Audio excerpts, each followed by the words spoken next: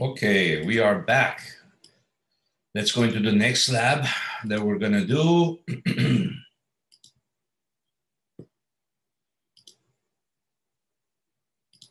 So it's going to be on, the last one we did was stellar explosions, novae and supernovae, and now we're going to do neutron stars and pulsars.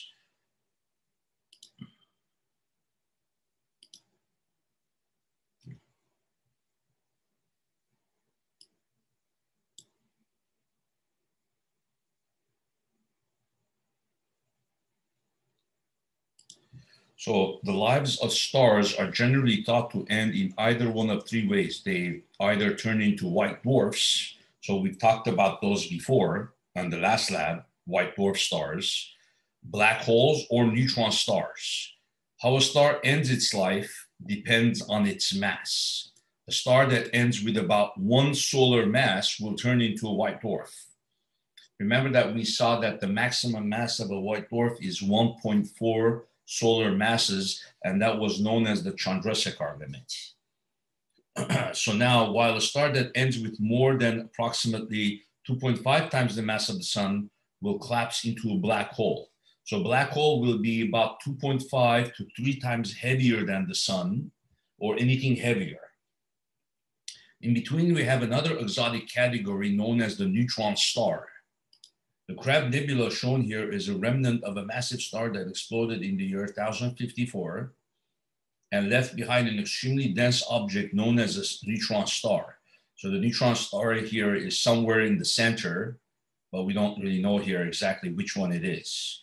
So this lab looks at the extraordinary properties of neutron stars, the dense balls of neutrons that may remain after some stars have exploded. Later, the lab examines pulsars, neutron stars that appear to emit radiation in rapid pulses. Okay. So discovery.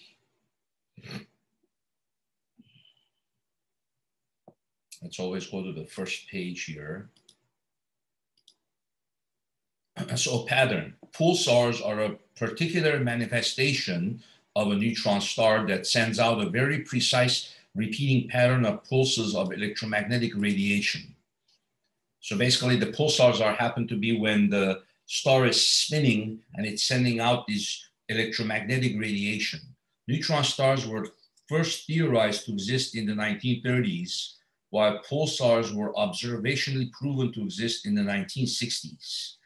However, we shall soon see that pulsars are a particular manifestation of a neutron star, and it is therefore impossible to discuss one without discussing the other. A signal from a typical pulsar shows noticeable peaks at very irregular spacings, usually less than a second. The discovery of pulsars was made by graduate student Jocelyn Bell and her advisor Anthony Hewish in 1967. They were studying quasars with a radio antenna array in Cambridge, England. Jocelyn Bell was responsible for operating the antenna array and analyzing the data. In November 1967, Bell found a peculiar repeating pattern in the data that didn't resemble a quasar source. It was a pulse repeating with a period of about 1.34 seconds. So these are the periods of some of the binary the pulsars that we've discovered. The first pulsar was discovered by, well, right now, another name for it is PSR 1919 plus 21. And the period was 1.34 seconds. So that means there will be a spike in intensity of the pulsar every 1.34 seconds. The Vela pulsar is 89 milliseconds, it repeats. So this M means millisecond. The Crab pulsar was 33 milliseconds. And the binary, this is a binary pulsar, is 59 milliseconds. Bell and Hewish spent considerable effort in investigating all sorts of possibilities for the signal. Since it was found in the same place in the sky day after day, it had to have a celestial origin instead of being an Earth-based interference. For a while, they even considered that the signal was an extraterrestrial communication and nicknamed it LGM, which was short for Little Green Men. So imagine the signal that's rising every 1.34 seconds. It can be easily confused with a possible extraterrestrial life form, maybe trying to communicate to us. Hewish and Bell found several other such objects in the following weeks, all pulsing with different periods. They were clearly naturally occurring objects, and the name pulsar was adopted, which was a contraction of pulsing star. Pulsing star. Okay. Pulsar sizes. The sizes of a pulsar is limited by how long it takes to change its brightness. In particular, the maximum size of an object producing these pulses was found to be approximately 300 kilometers. So imagine these guys are the remnants of dying stars, but they're the size of like a 300 kilometer. So that's very small, like about 200 miles. So that's a very, very small distance. So you're talking something heavier than 1.4 solar masses, typically about 2 solar masses, but the size of like 200 miles across, you know, so that's very, very small. The nature of the pulses led astronomers to an understanding of their source. The first few discovered pulsars had very regular periods between 0.3 and 4 seconds. Remember, the first one was 1.34 seconds. So it's in between that range. Pulsars could not be normal pulsating stars with such rapid rates of pulsation. The extremely regular arrival of the pulses suggests a rotating object. Yet such objects couldn't be normal spinning stars with such high rates of rotation. So here it says here, the animation helps to understand the connection between the size of an object and the time required for the object to change in brightness. Press the play button to get each next step of the animation. So object observed at constant brightness. Okay, then it says photons leave point A and B of the object. So A and B, the photons are leaving, then they're coming. So now there's a spike in brightness until the back end arrives. And then the spike lasts until it dies down again. So this T here, the photon arrives from point A, arrives at detector. So time taken for complete rise in brightness to be observed. T is equal to D over C. So that means from when the point A, the electromagnetic radiation from point A arrives to the point where point B also arrives, that's the time of the spike from here to all here. That's T, right? So that's T is equal to the diameter of the object divided by the speed of light. So from there, we can then calculate, if we know how long the spike is taking, we can calculate the diameter, an approximate value for the diameter of the object. Let's see here. I think that's it for that. It just goes back to the beginning and rewinds. So now you have the photons are leaving, the front end arrives, then the back end. So it says here, the pulses themselves last only 1,000th of a second. Okay, so 1,000th of a second. This period constrains the size of the object producing the pulse. An object's intrinsic brightness cannot change considerably on a time scale shorter than the time it takes light to travel across its diameter. Thus, the diameter of the pulsars is of a limited size. So you take the speed of light, expressed as kilometers per second, then multiplied by the length of the pulse, 0.001 second. So then that's going to be 300 kilometers per second. sorry, I meant 300 kilometers is the maximum size of a neutron star, the maximum size. In comparison, such an object is noticeably smaller than the state of Ohio. So pulsars are neutron stars. Neutron stars are the extremely dense leftover of medium mass stars that died in extremely violent explosion called a type 2 supernova. Okay, so type 2 supernova is when a heavy mass star explodes. And then one of the possible remnants that it can leave behind is a neutron star. Okay. This extremely small size led astronomers to conclude that pulsars were neutron stars, remnants left behind by the explosions of massive stars.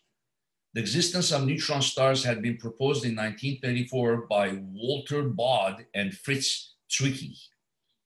They suggested that when a massive star forms an iron core, the core eventually becomes unstable and collapses. The collapse rebounds at a very high density, sending a shock wave out through the star that destroys it in a type 2 supernova explosion. However, theoretical calculations suggested that an extremely dense remnant might remain at the core. The asymmetric shock wave around neutron star PSR J0437 illustrates the high velocities some neutron stars receive from their birth in the supernova explosion. The neutron star not visible is a companion of the white dwarf visible at the center of the bow shock. So this must be right here, a white dwarf right here, a white dwarf star that has died. So right here, you see, the white dwarf star. And then there's a companion next to it, they're saying, that is a neutron star. So the neutron star is a companion of the white dwarf visible at the center of the bow shock, which is caused by winds from the neutron star hitting material of the interstellar medium. The collapsed core is sufficiently dense enough to force the merging of protons and electrons into neutrons. So basically, what a neutron star is essentially just a whole huge bed of neutrons. The protons have all been forced to convert into neutrons in a neutron star. Due to the high density and gravity of a neutron star, all the protons that it has, most of them have been converted into a neutron. Merging, you see, if you merge the proton and an electron, you essentially get a neutron. So imagine forcing an electron and a proton to join together under a great force of gravity, and then you can possibly change that to a neutron. A neutron star, a ball of neutrons the size of a city held together by gravity, is formed. Pulsar exercise. Okay, I think this one is just a question, essentially. What was the most distinctive property that led to the discovery of pulsars? You answer it, and then you take a picture of it, and that's it, basically. Nothing like calculational based. Okay, so that's cool. Then we go here. Properties of the neutron stars.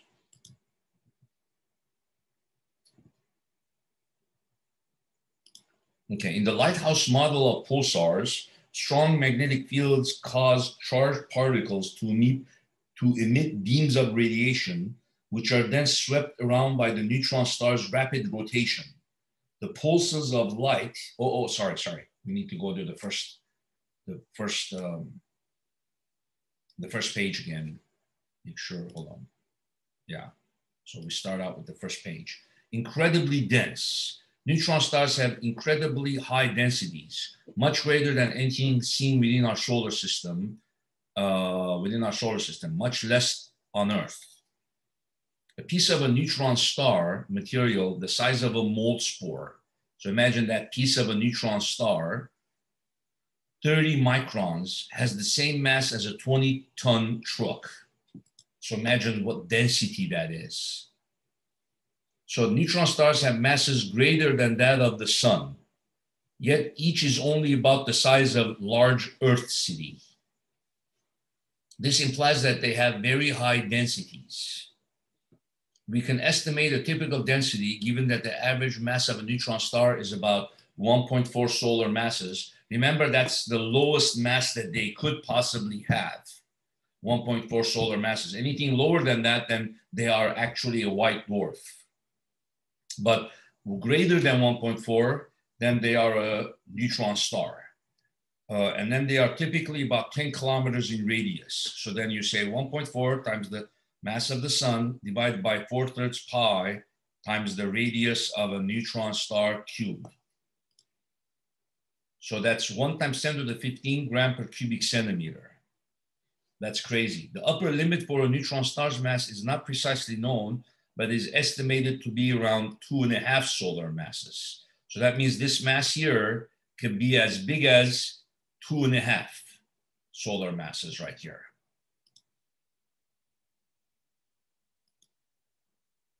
Angular momentum. The high rate of rotation of neutron stars is explainable based upon the principle of conservation of angular momentum. The original star rotated very slowly, but was very big. As the star collapsed, the speed of rotation had to increase in order to account for the decreasing radius of the star. The compact size of a neutron star also leads to a very rapid rates of rotation. This can be explained by a principle of physics known as the conservation of angular momentum. Angular momentum is a property of objects that are rotating or revolving and is described mathematically by the formula shown here. Angular momentum is the mass times the angular speed times the radius squared. Okay, so that's the equation for angular momentum, approximately equal to the mass times the angular speed times the radius squared. The radius is the distance from the axis of rotation. For example, if you use this formula to calculate the angular momentum of the Earth going around the sun, the radius would be 1 AU. So angular momentum is conserved quantity, and therefore if the radius decreases, the angular speed must increase, keeping the total angular momentum the same. The rotational period of the progenitor parent star's core is likely to have been several weeks, typical for high mass stars. By the time the core contracts down to approximately 10 kilometers in size, it must rotate very rapidly. So what they're showing you here is a simulation of the principle of the angular momentum conservation. If you take two weights and you bring in their distance, as you make the star collapse, it's going to rotate faster, you see, to conserve angular momentum, like that. You see? So this is a principle from physics, angular momentum conservation. So because neutron stars are the collapse of the cores of their parent star, the parent star might be spinning once every couple of weeks. Like, for example, our sun spins once every about 25 days. Okay, but once if it collapses into a white dwarf, its rate of spin will also increase. But the neutron star, the rate of increase will be even more because the neutron star is the size of a city. So it's much, much smaller than even a white dwarf star. So the lighthouse model. In the lighthouse model, strong magnetic fields cause charged particles to emit beams of radiation, which are then swept around by the neutron's rapid rotation. The pulses of light that we associate with pulsars result directly from being in the path of one or both of these beams. Neutron stars also have incredibly strong magnetic fields. The original field of the progenitor star's core is greatly increased by its collapse. The magnetic field lines are much closer together, creating a field that could be 10 million times stronger than any on the Earth. The neutron star resembles a giant magnet with north and south poles. Note that, like the Earth, the neutron star's magnetic axis is generally not aligned with its rotational axis. This is important because such a magnetic field could indirectly accelerate charged particles nearby to very high velocities. These particles then emit radiation in beams along the neutron star's magnetic poles. As the neutron star rotates, the beams rotate as well, sweeping through space just like the beam from a lighthouse. The only difference between what is observed as a pulsar and what is observed at a neutron star is orientation. Are we in the right position to see the beams or not? This model is known as the lighthouse.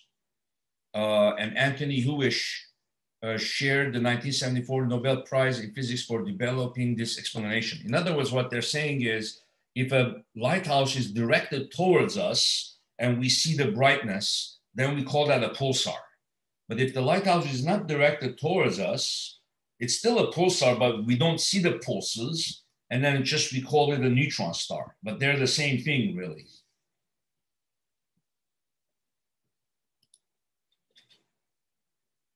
Okay, so here,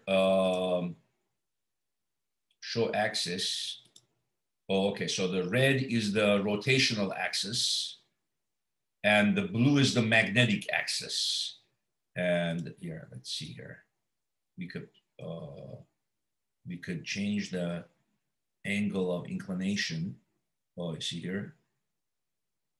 So inclination, if it's 90 degrees, you see here, I made it 90 here. That means it's up and down. That's the inclination of the rotational axis of the star. And then the magnetic axis is the blue line. Because 0 degrees, that means the magnetic axis coincides with the magnetic axis. If it's 0 degrees here, then the magnetic axis coincides and is the same as the rotational axis. If this is 90, look what happens. If it's 90, then the magnetic axis is 90 degrees. So how many beams would we see here? We would see one, and then second one. So it's like, you know, if this was like an actual lighthouse, you know, like that. Now, if it was oriented like this, what would happen?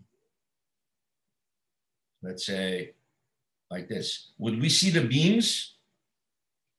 Not really, right? None of them are facing us. So we would call this a neutron star. Why? Because we're not seeing any pulses. But it's still a pulsar.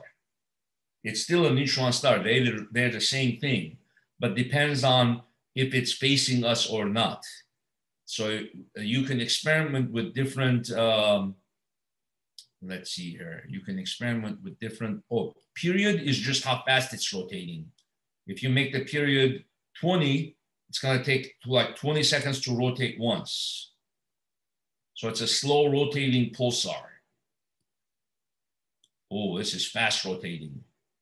So imagine if we go back to making the inclination 90.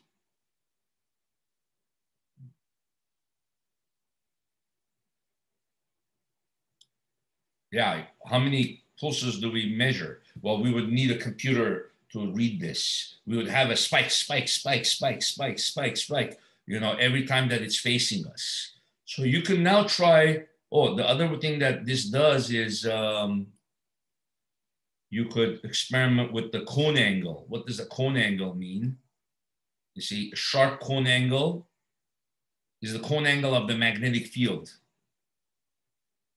You see here, like that. That's a 15-degree cone angle for the magnetic field. So this is the radiation is emitted along the cone angle of 15 degrees. Whereas this one, cone angle of 5 degrees, you see. But now you could practice different things. Like what if the inclination of the magnetic field was like this? See, I'm not changing the rotational axis now. I'm only changing the, hold on, let's keep the inclination 90. You see, so I'm keeping the red vertical up and down, and now I can change the magnetic axis. Any of them facing us? Not really, right? it's got to directly face us. Otherwise, we don't see a rise in. So yeah, we don't see anything. How about if I did this way? I can make it so that one of them faces us. Hold on, let's see. There you go. Let's make the cone angle bigger. Yeah, you see right there? Let's make it.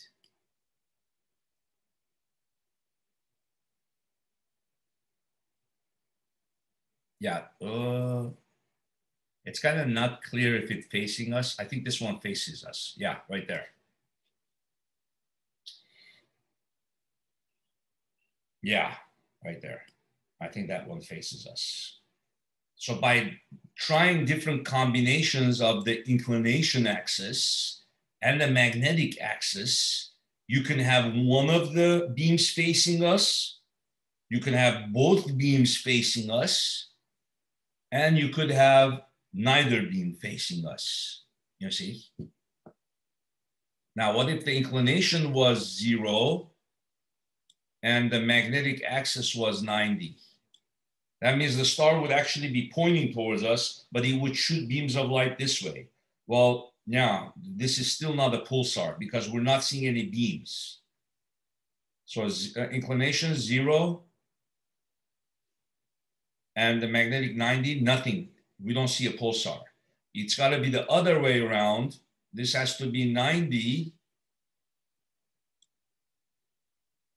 Now we see it. And then if this is 0, we still don't see anything. So the best one that we can see two beams is if that's 90 and this is 90. Now, if it's 180, yeah, we still don't see anything. Yeah, so it's kind of fun to see the different combinations of what they lead to. Okay, so now,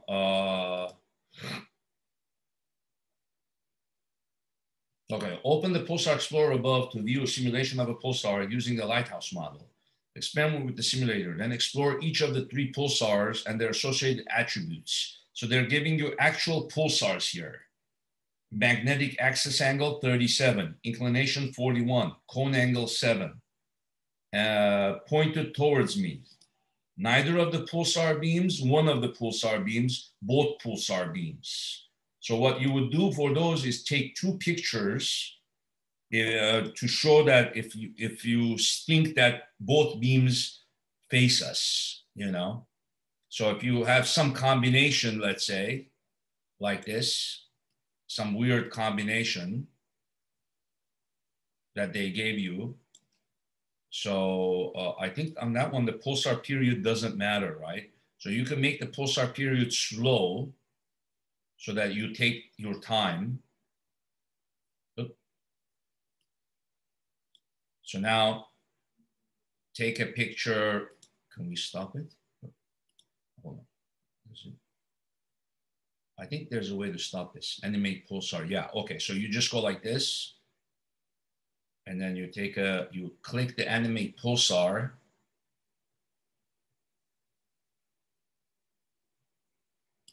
Right there. Right there. So you say, do you think this is facing us? So you take a picture of this, and based on this, you say, do you think this is facing us? Well, I think it should face us if it's directly coming out of the, I don't think this is actually would face us. Let me see if it's cone angle. I think the cone angle probably affects the answer too, right? If the cone angle is like sharp, there's more chance that it won't face us. If the cone angle is wide, it might face us. Yeah, I'm not sure how the computer will accept the answer. I think the cone angle probably changes things too. So if I make something random, let's see, animate. Let's go a little faster.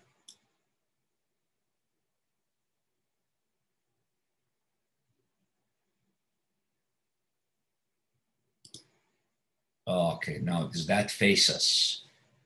I think that one I would answer face us. because it's pretty much centered in the star. But I'm not 100% sure.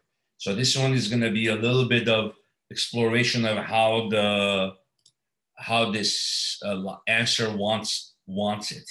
So I think one beam is facing us, I would say, but it might say even this is not facing us. But I think it is, in my opinion. So then that would be one picture. And then the other picture would be for the other beam. Where's the other beam? That one. So, well, that one definitely doesn't face us, you see. It's all the way down there. So, let's see here. Only one of them possibly. So this one, and then the other one definitely doesn't face us. Right there. So then I would take two pictures. One with the other cone facing us and one with this, and say, okay, I believe this is only one of them facing us. And then you would answer that, the first one. And then do the same, two pictures for that one and two pictures for that one. So two snapshots for each one, and then one snapshot for the whole answer. So it's a nice little exercise to determine if, in other words, would our computers notice a peak in the intensity of that pulsar? That's kind of what you're trying to answer by looking at that pulsar. Would they experience a peak in brightness? Okay, so now let's go to pulsar periods.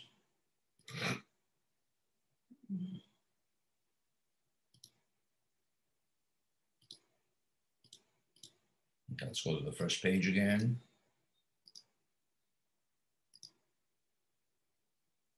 Okay, gradual change. Pulsars gradually slow down over time. For this reason, astronomers are interested in measuring a pulsar's period P as well as its change in period over time, delta P divided by delta T. The Greek letter delta is used to denote a change in the quantity. So delta P is the change in the period, or the final value P minus the initial value P. Delta P is P final over P initial. When pulsars were first discovered, it was suggested that they could be used as clocks since the pulses were so regular. However, we have now been observing pulsars for over 35 years with ever-increasing accuracy, and then we know that their periods slowly change over time. So that means we can't use them as clocks. In fact, the two quantities that we are most interested in knowing for a pulsar are its period P and how fast the period changes with time, delta P divided by delta T. The next simulation will allow you to observe a pulsar over a period of 30 years, and you will measure both delta P over T and P. Okay, so now you have here, so take measurement.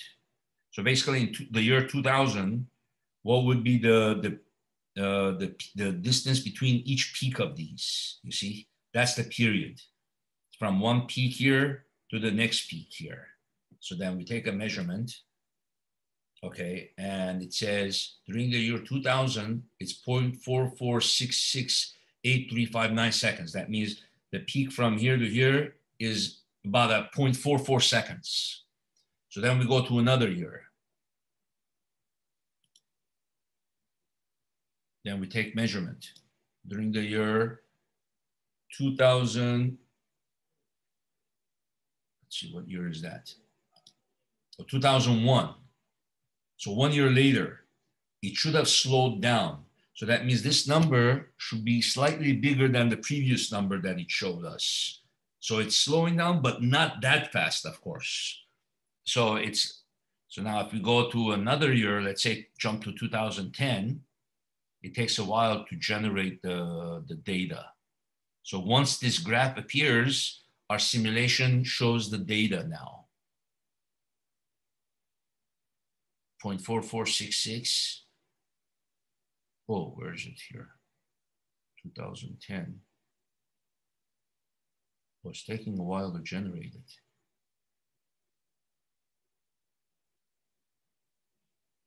Where's the dot? It disappeared. Hold on, take measurement. Oh, okay.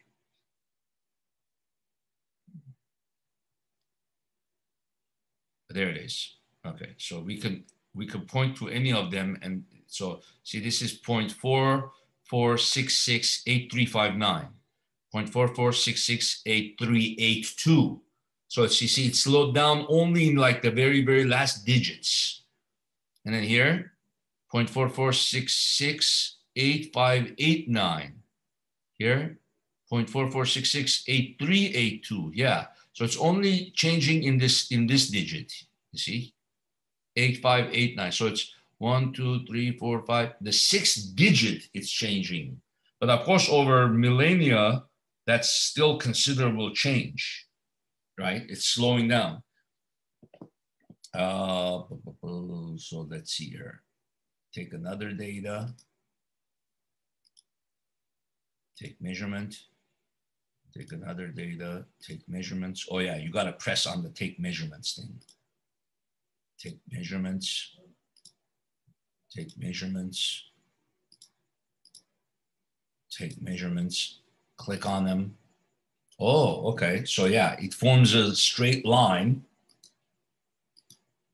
Oops.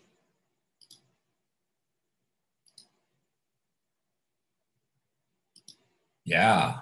So actually then it gives you the slope. Look at that. Spin down rate. Change in period. So you see they're doing the difference of the periods divided by 30 years. You see? So that's how many seconds per year that it's slowing down. So essentially they subtracted the 2 times, and it's, you got 0.446904, 0.446 over 2030 minus 20, so per year. But then they converted this year to seconds. So the units is seconds per seconds. It slows down these many seconds in these many seconds. So it's they changed it to a second per second.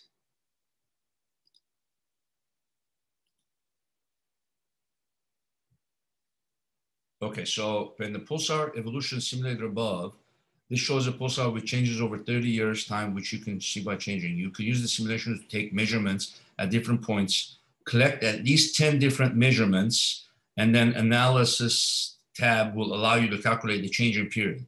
As time passes, is the period of the pulsar increasing, decreasing, or staying the same? So then just do like I did here with 10 measurements, and then you can answer this and then see what is the period P of the pulsar in the year 2000. Okay, so then you would change, you would go over here, and then 2000, you would click it here, and then, oh, hold on, 2000, you would click it and it would show the period. So you could take a snapshot of that. Then it would show the period and the year. So that would be one snapshot. And then what is the period of the pulsar in the year 2030? So then you would take another period for that. What is the average spin down rate of the pulsar between 2000 and 2030? So then take another snapshot of that. 2000 and 2030 would be the last one. Right? And then you would take another picture of that. And then you would take a snapshot of this, showing the spin down rate,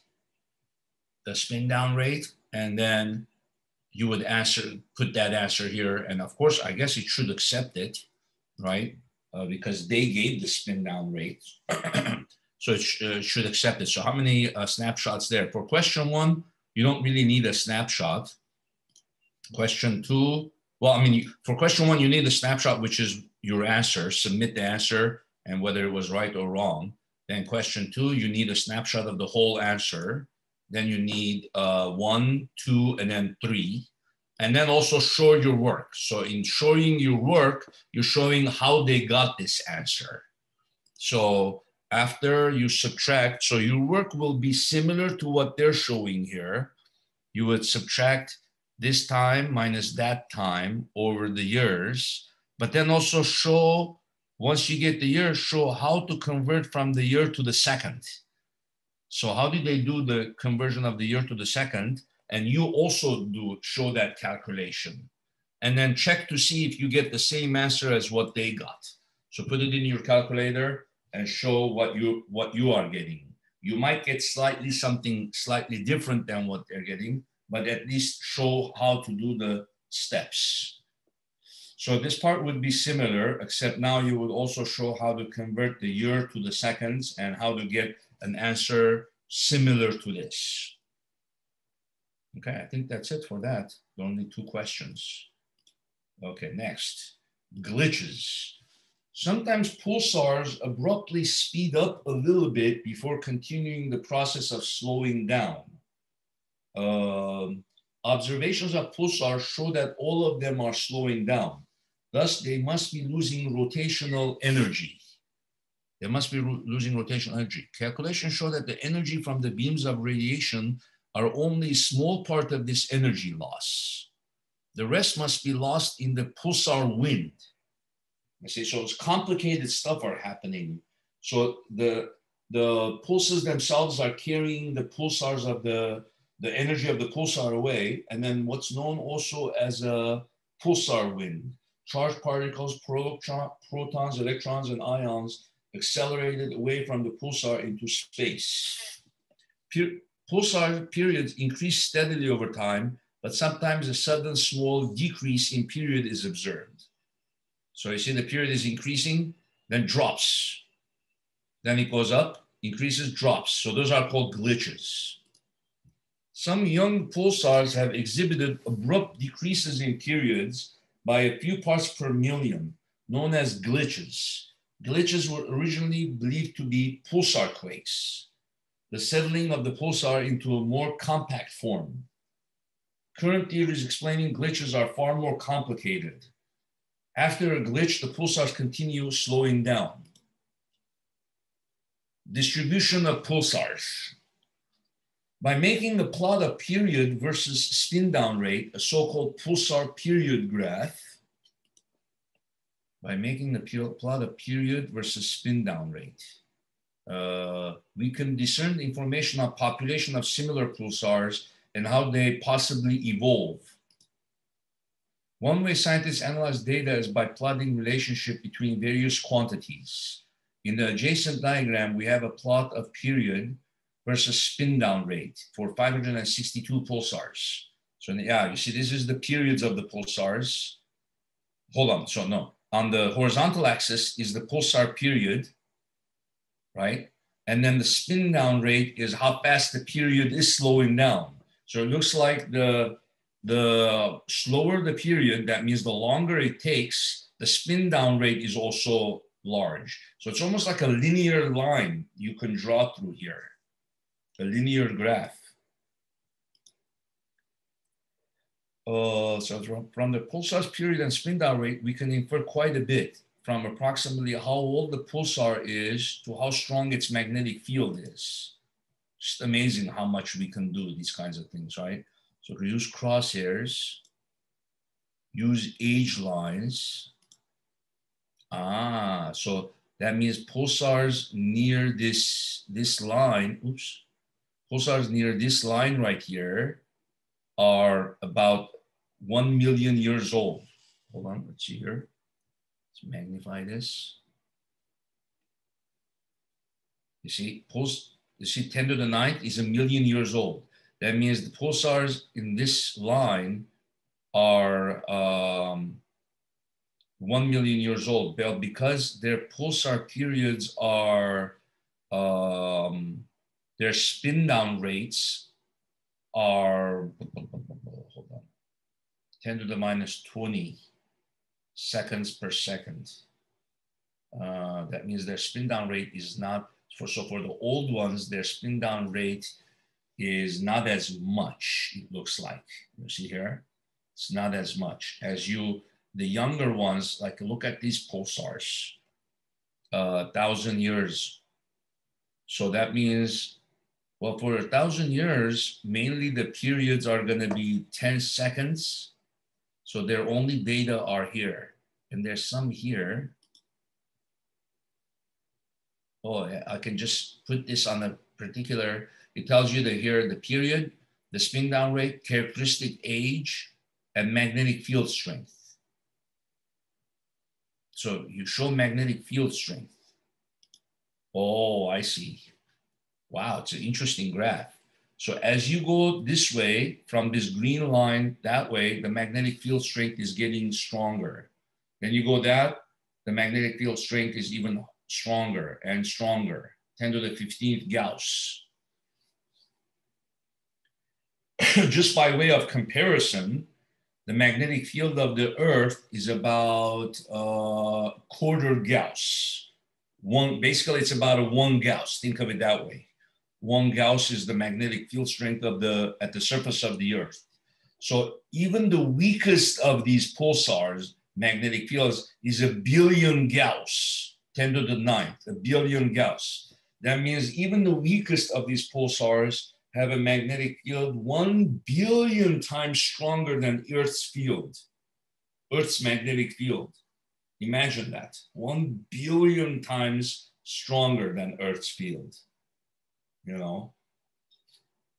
So this incredible, very, very strong magnetic fields.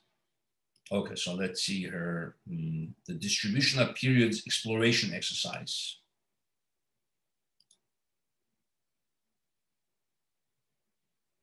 Using a pulsar period versus spin down rate interactive graph for the ranges of pulsar attributes, find the ranges of pulsar attributes and fill out the table below. Note, it may be helpful to zoom in, Control plus on most browsers in order to more easily select the given point. Pulsar name. So what's the pulsar name? Shortest period, longest period, largest spin down rate, smallest spin down rate, and then the values. How many times longer is the longest period than the shortest period? So you probably need 4 snapshots here. 1, 2, 3, 4, and then you put in the value of that here.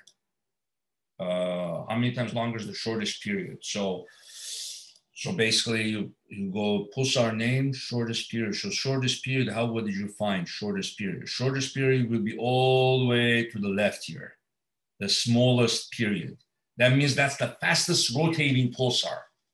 Shortest period is the one that has the smallest period here, and it's the fastest rotating pulsar. So it should be this one.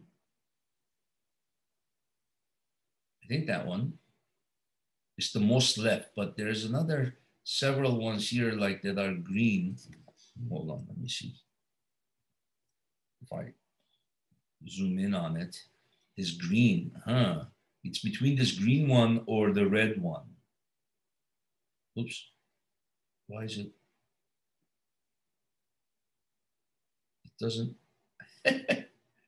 let me go to the red. Hold on.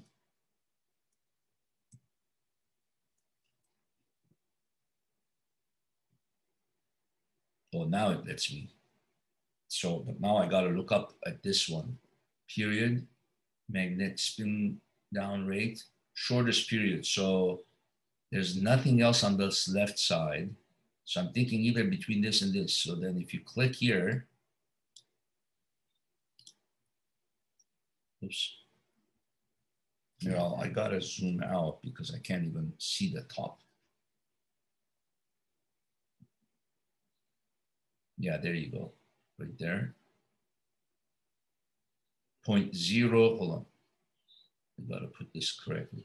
0.00155 seconds. But it doesn't give you the name of the pulsar. So you take a snapshot of that, but then is that 0.00155? How about this one? Ooh. Hold on, center it. 0.00162. I think the green one is the smallest period. Wow, just by a small. So it's a faster rotating pulsar than this guy. So it is that one right there. So you take a snapshot, but how do we know its name? Let's see, does it tell us pulsar name? Alphanumeric input field. Oh, it's just the pulsar name and the shortest period. So the value would be the, what was it, 0.00155, right? And then the pulsar name, where would that be?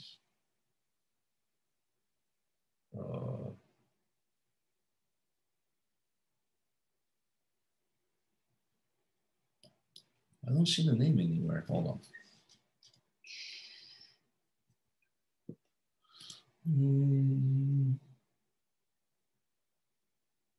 Interactive graph. You can interact with the diagram in two ways. If you use crosshairs, check, the crosshair replaces the cursor, and you can read off the period and spin down rate at each location. If you use crosshairs unchecked, hovering the cursor over a point will show the properties of that individual pulsar. Oh.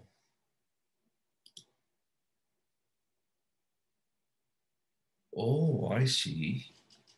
Yeah, that was tricky. Oh, I see. So then if you don't check this, hold on, then you go over here. Oh, it tells you where the spin period. So if you do the crosshair, it shows you period, spin down rate, characteristic age. My gosh, 400, and that would be like 478 billion years over there. Gosh. 518 billion years. No, sorry, 518 million years old. That would be 518 million years old, 4.11 times 10 to the 8 Gauss. And remember, about 1 Gauss is Earth's magnetic field. It's actually even less than 1 Gauss, a quarter Gauss. Okay, so the name would be like that. If you click on here, okay, so then crosshair,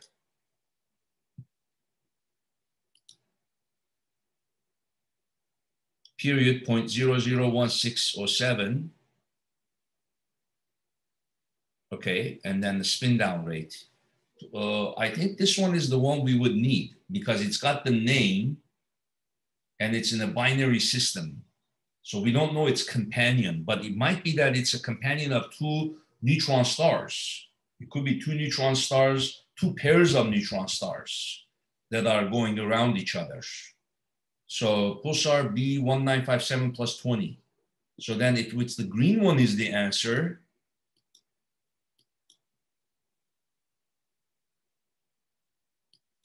oops. Oh, there it is. Oop.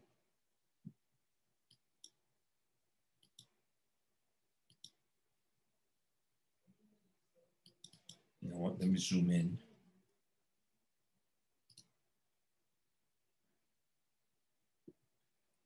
Let's see if I could fit the,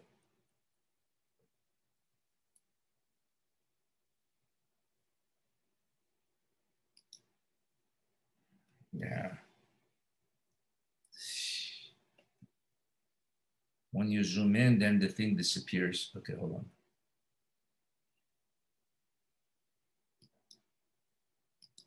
Why isn't it clicking? See if I click on another, let's say yellow one. The yellow one is easier to click on, yeah. Oh, that pulsar is in the globular clusters. Wow. Let's see this green one. See, that green one is, I could easily point to. There it is. So this one should be, oh, here it is. There you go. Okay. So I think that one is shorter period, yeah, than the other one. So you would take a picture of this and you don't have to show the crosshairs then for that. And then show the period.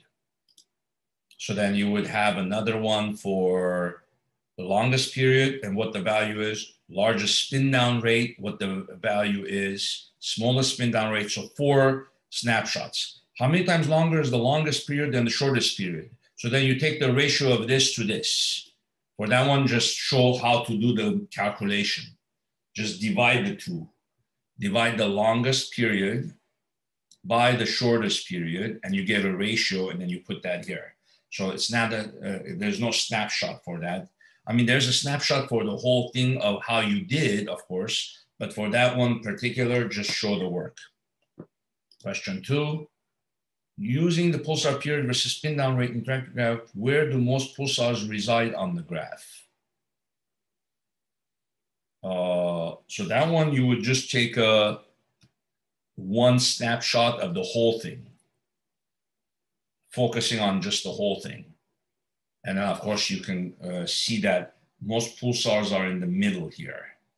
You see, even though there's a group here, but there aren't as many as here. So most of them lie in the middle of the age bracket and the period bracket and the spin down rate bracket.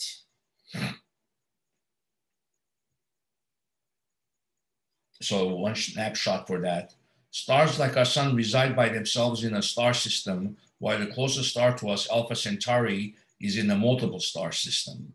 Is a typical pulsar in the lower left corner of the diagram more like the sun or a Centauri? So stars like our sun reside by themselves in a star, while the closest star to us, Alpha Centauri, is in a multiple star system. So Alpha Centauri is actually one of the brightest stars in the sky, and it's actually one of our closest stars. And they're saying that the Alpha Centauri is in a multiple star system. So is the typical pulsar in the lower left corner more like the sun or Alpha Centauri? So what would we have to do? We would have to, in the lower left corner, we would have to click several of them and then take pictures of that.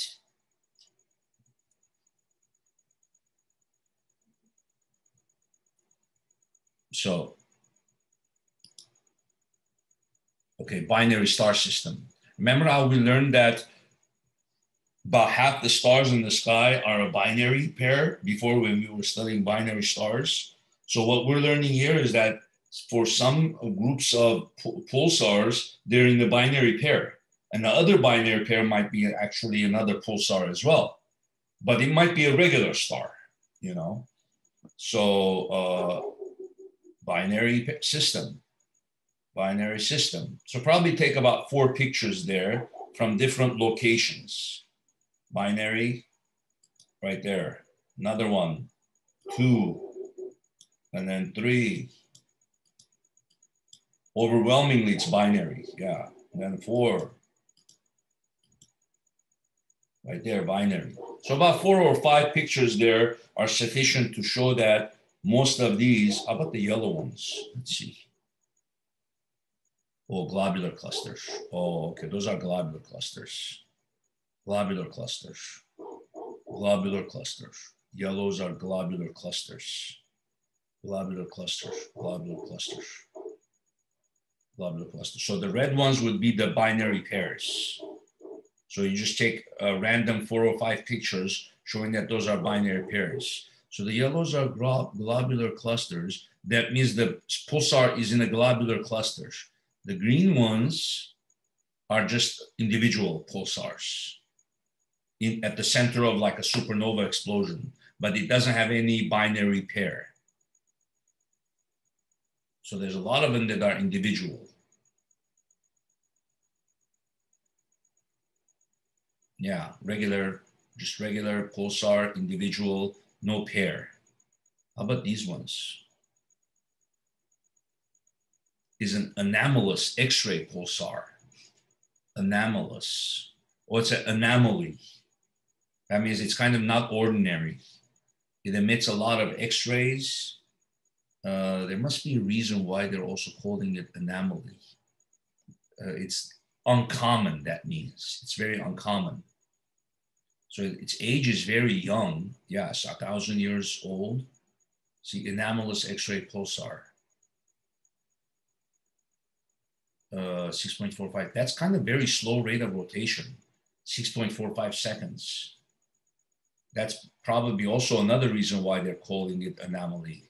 The period of rotation is so slow, 10 seconds. Remember how at the beginning of the notes it said something like the rate of rotation of pulsars is 0.3, 0.2 or 0.3 all the way to 4 seconds. I remember it said 4 seconds. These guys' period of rotation is more than 4. So they're rotating very, very slowly. 6.98, 8.69, 10, 11. What about these purple ones? Is a soft gamma ray repeater. I love that word. So it actually emits gamma rays. And then what does soft gamma ray mean? Well, we would have to look that up. So soft gamma ray repeater, anomalous X-ray pulsar. But even the soft gamma ray repeater, it's very slow rate of rotation, 5.16 seconds, soft gamma ray repeater. So those are kind of off to the side, and they're very, very young pulsars. 1,000 years old, that's crazy. That's like a baby for a star, little baby. Okay, so for this answer, you would just base it off of that 4 to 5 pictures in the lower left corner. Let's see what else here. Nothing here. Next one. Okay, one more. I think one more assignment left. The pulsar period graph can also be used to analyze different population of pulsars and to identify new pulsars based upon their measured periods and spin down rates. Pulsars that are part of a binary system or in globular clusters where binary companions would be available for capture are on the lower left of the diagram. Oh, you see that? So in the globular cluster, binary companions are readily available, and the pulsar can capture one of them because globular clusters are these huge clusters of stars. So the star can easily capture a binary pair. These have very small periods, with some as small as milliseconds, presumably because matter has streamed from the companion star onto the pulsar, thus increasing the rotation rate. You see? So the matter that has accumulated on the pulsar has accumulated from its companion, which has caused the rate of rotation to increase, and therefore its period to lower. You see here, infolding matter spirals onto the surface of the neutron star, increasing its rate of rotation. Oh, so you see how the folding matter goes, and then starts making it spin faster. So that's kind of makes sense why in this picture that the ones that are very short period here are usually binary pairs or globular clusters. They can suck matter from their companion, and then that could make them spin even faster. Okay, now these guys are the regular individual pulsars, and then these guys would be the anomalous ones. So towards the upper right of the pulsar period diagram are pulsars with specially powerful magnetic fields known as magnetars. These consist of anomalous X-ray pulsars, which pulse only in X-rays and not in radio waves, and soft gamma ray repeaters, which emit violent streams of gamma rays from time to time. So these are called magnetars. It almost seems something from like a comic book, like Magneton. Anomalous X-ray pulsars, they emit only X-rays. So let's see, if we look at magnetars, those would be in the top right corner. A magnetar is an exciting type of neutron star. Its defining feature that it has an ultra-powerful magnetic field. The field is about 1,000 times stronger than a normal neutron star. My gosh. And about 1 trillion times stronger than the Earth's.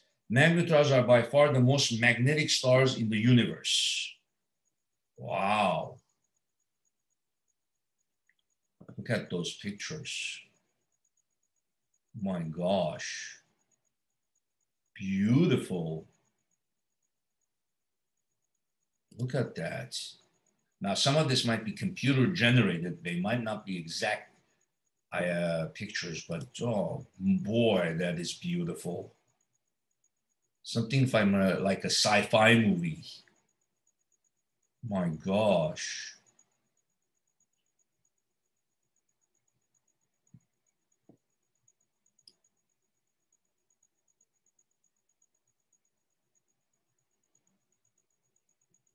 I just love pictures like that.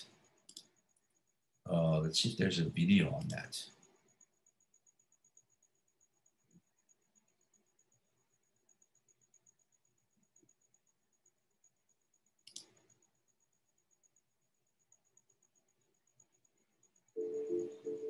In April 2020, astronomers detected an unusually bright and powerful radio signal never before recorded in our home galaxy.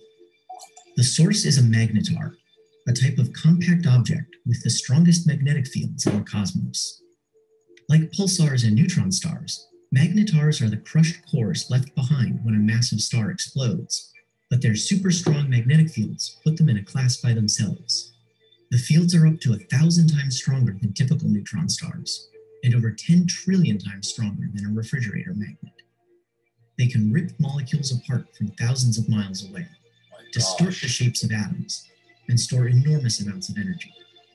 On April 27th, the magnetar, named SGR 1935, produced a rapid-fire storm of short, powerful X-ray bursts that lasted hours. The activity, first spotted by Swift, was also monitored by NASA's Fermi Gamma Ray Space Telescope and the NICER X-ray telescope on the International Space Station, along with other space missions. As the storm wound down early on April 28th, NICER recorded some 200 X-ray bursts in just 20 minutes. Later that day, SGR 1935 fired off another X-ray burst. This time, though, it was accompanied by something new, a powerful pulse of radio waves lasting 1,000th of a second. CHIME, a radio telescope in British Columbia, led by several Canadian universities, discovered the signal and determined it came from the vicinity of SGR 1935. Another experiment, called STARE-2, and operated by Caltech and NASA's Jet Propulsion Laboratory, saw an even brighter signal at different radio wavelengths. Since 2007, astronomers have been trying to understand the sources of powerful millisecond radio signals called fast radio bursts seen from other galaxies. Magnetars have been prominent suspects. The duration and energy release of SGR 1935's radio signal is closer to fast radio bursts than any other source. For the first time, astronomers saw a magnetar in our own backyard produce a signal only previously seen in other galaxies. The discovery strengthens the case that magnetars are responsible for at least some fast radio bursts. Data from NICER and Fermi on X-ray bursts at the end of the storm showed that they differed from the one that coincided with the radio signal. This event's characteristics set it apart from the other eruptions, and further study may provide clues about how it also powered the radio burst. Radio waves from normal pulsars originate high above their surfaces. Exactly where and how, we don't know. A big eruption could launch a cloud of plasma to high enough that a radio burst could form. Never before have astronomers seen a fast radio burst so close to home. It's just one more reason to watch the skies and to keep tabs on the strongest magnets in the universe. Wow. Again, like I've said before, there's so many great videos nowadays. And you guys can share all of these stuff in the discussion too, you know, get inspiration from all of this. Oh my gosh, just amazing how far science has come. Okay, I think that was it. This lab didn't have much calculations, very little bit, huh? Okay, that's nice, I guess. Okay. But we still learned a lot, of course. A lot. Okay, bye-bye.